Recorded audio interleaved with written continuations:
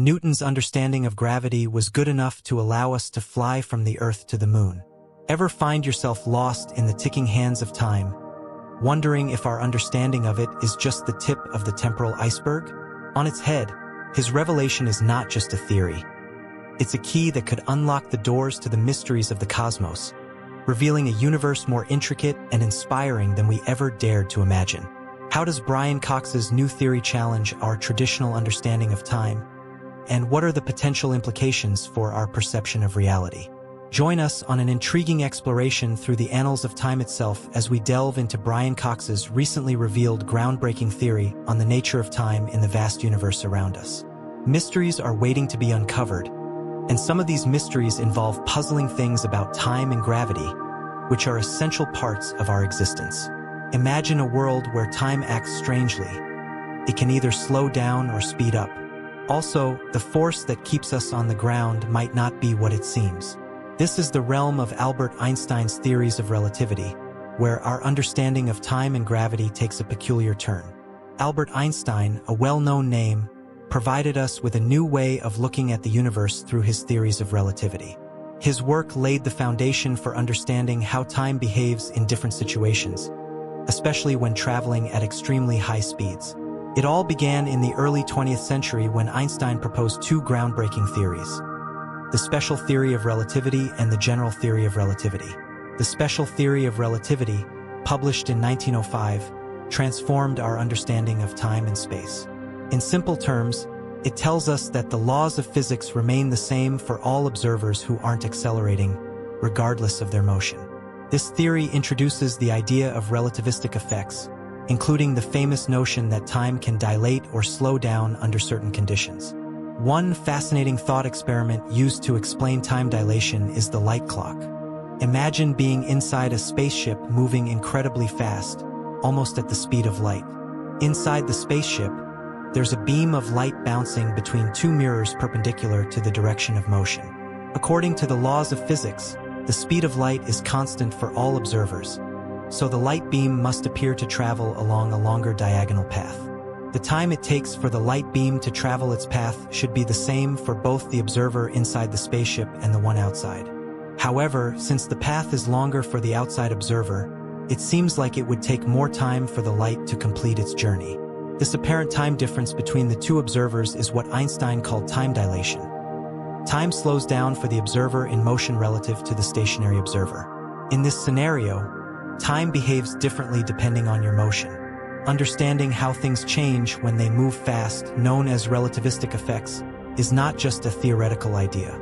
Scientists use big machines called particle accelerators like the Large Hadron Collider to make particles go super fast, almost as fast as light.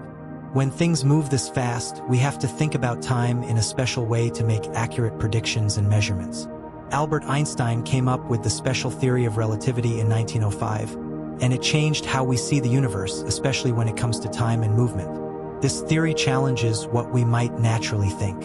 It says that the laws of physics are the same for everyone, even if they're not moving. This is different from our everyday experience, where we might think that if something is already moving and we add more speed, it gets faster. But Einstein's theory states there's a maximum speed that nothing can go faster than, and that's the speed of light. In this way of thinking, events that seem to happen at the same time for us might not seem that way for people moving around almost as fast as light. Another concept that comes from this special way of looking at things is length contraction. This means that if something is moving, it looks shorter in the direction it's moving when viewed from a stationary spot. Then there's the famous equation E equals mc2 E equals mc2, which shows that energy and mass can change into each other. This is a big deal for understanding how tiny particles act when they're zooming around really fast, and also for things like what happens when atoms split in nuclear reactions. In the real world, special relativity isn't just a fancy theory. It's something we use in everyday technologies like GPS. When GPS satellites send signals to your device, they're moving, and because of this motion, time behaves a bit differently for them. If we didn't consider this time dilation effect in our GPS calculations, your navigation would be way off. So, special relativity teaches us that time isn't the same for everything and everywhere. It depends on how things are moving. This idea challenges what we usually think about time and space. It's like saying our normal understanding of the universe is a bit off. According to the special theory of relativity, time isn't fixed.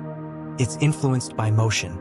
Some fundamental ideas, like the speed of light always staying the same and how energy and mass are connected, have been proven by numerous experiments. But there's more. Enter Albert Einstein's general theory of relativity from 1915. This theory delves deep into the relationship between gravity and how the universe is structured. It shakes up the old idea that gravity is just a force that pulls things from a distance. Instead, it tells us that gravity happens because space and time are curved or bent. It's like saying, hey, gravity isn't a mysterious force. It's just how things naturally move in the universe. According to Brian's understanding, general relativity means thinking about the universe as a four-dimensional entity, combining 3 dimensions of space and 1 of time. In this framework, big things like stars, planets, and even us affect how space and time are shaped around them. This shaping is what we perceive as gravity. Imagine space-time like a big stretchy blanket.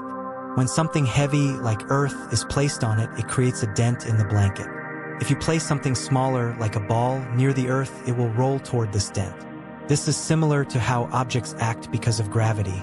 Not some mysterious force, but a reaction to the bending of space-time. General relativity provides a solid explanation for how things move in our solar system, such as planets orbiting the sun. It can accurately tell us the paths these planets take, including how Earth follows an oval-shaped orbit around the sun. According to Brian, this is different from the old idea of gravity merely pulling things together, which struggles to explain how planets move as they do. The new idea is that space and time are curved like a bendy fabric, which fits better with what we observe. A pivotal moment that demonstrated the directness of general relativity occurred during a solar eclipse in 1919. Sir Arthur Eddington led a team to observe how light from faraway stars bent as it passed close to the sun. According to the theory, the sun's mass would cause the starlight to curve slightly. During the eclipse, the observations matched Einstein's predictions, establishing the validity of the theory. Just as motion can change how we experience time, according to special relativity, gravity also impacts time. In places where gravity is particularly strong, time moves more slowly compared to areas with weaker gravity. So, if you were standing close to a massive object like a black hole, your clock would tick more slowly than one placed far away from this powerful mass. General relativity introduces the idea of black holes, which are regions where gravity is super intense. Inside a black hole, the gravitational force is so powerful that nothing, not even light, can escape from it. The edge surrounding a black hole is called the event horizon, and it's like a point of no return. Once something crosses this boundary, it gets pulled into the black hole without any chance of returning. Einstein's theory of general relativity has significant implications for how the universe is structured. Initially, he added something called a cosmological constant to his equations because he thought the universe was static. However, when we discovered it is expanding, he referred to this as a big mistake. The idea of an expanding universe based on general relativity is a key part of the Big Bang theory, which explains how the universe began. Another important concept from general relativity is gravitational waves. These are ripples in the fabric of space and time caused by very massive objects moving rapidly, like when black holes or neutron stars merge. In 2015, scientists at the Laser Interferometer Gravitational Wave Observatory directly detected gravitational waves, providing proof for another aspect of Einstein's theory. Over time, scientists have conducted numerous tests to verify whether general relativity is true, and each time it has proven to be correct, whether by observing how planets move, the bending of starlight, or the detection of gravitational waves. While saying gravity is a lie might be surprising, especially since we all experience gravity every day, in the world of physics, it's normal to discuss and explore different ideas. Scientists like Brian often question established theories, and in the realm of gravity, some challenge the conventional way we think about this fundamental force.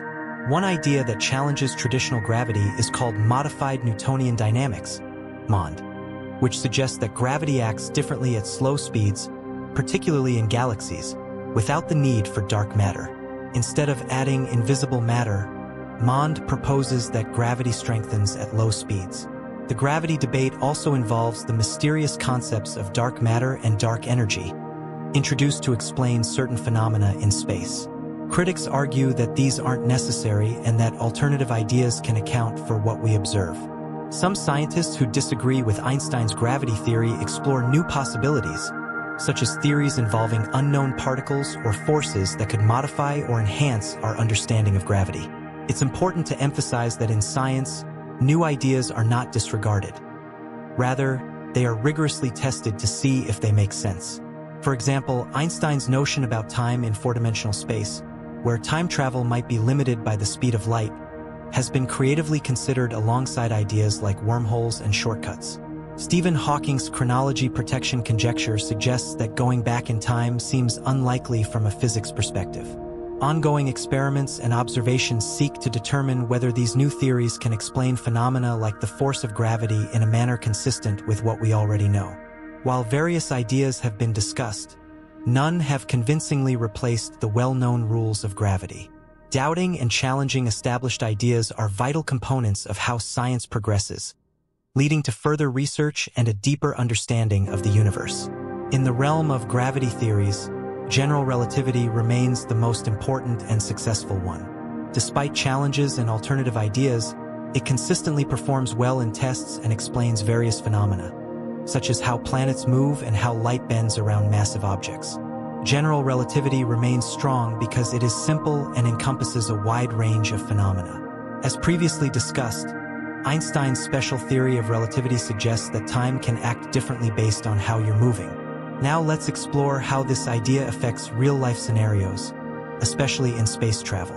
Space travel is exciting but challenging because space is vast, and according to Einstein's theory, the speed of light is the fastest anything can go.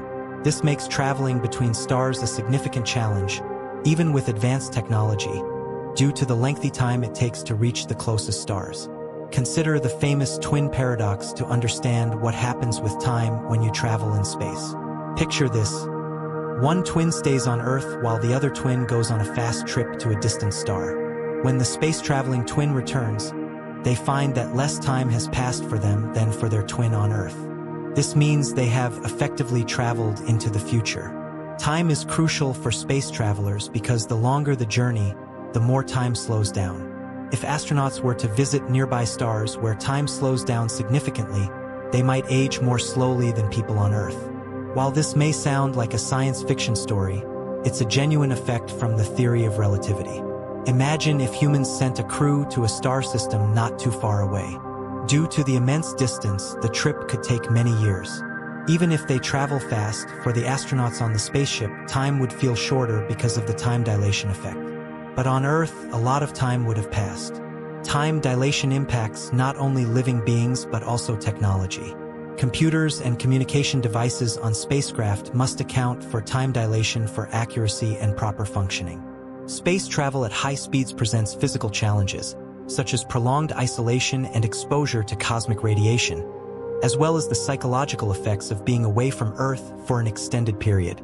In our daily lives, we can observe the effects of time dilation in the Global Positioning System, GPS. GPS relies on the precise timing of signals from moving satellites.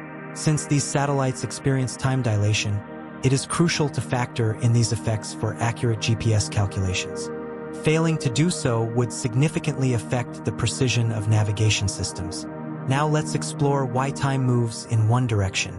Time governs our lives in the universe, flowing from the past to the present and into the future. This one-way journey of time is fundamental to our existence. But why does time have this one-way nature?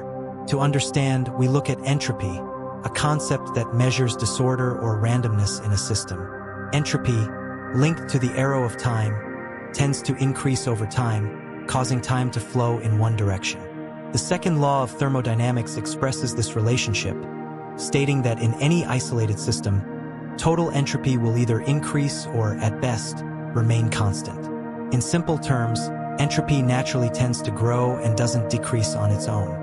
Watching how things become more disordered around us helps us see the one-way flow of time.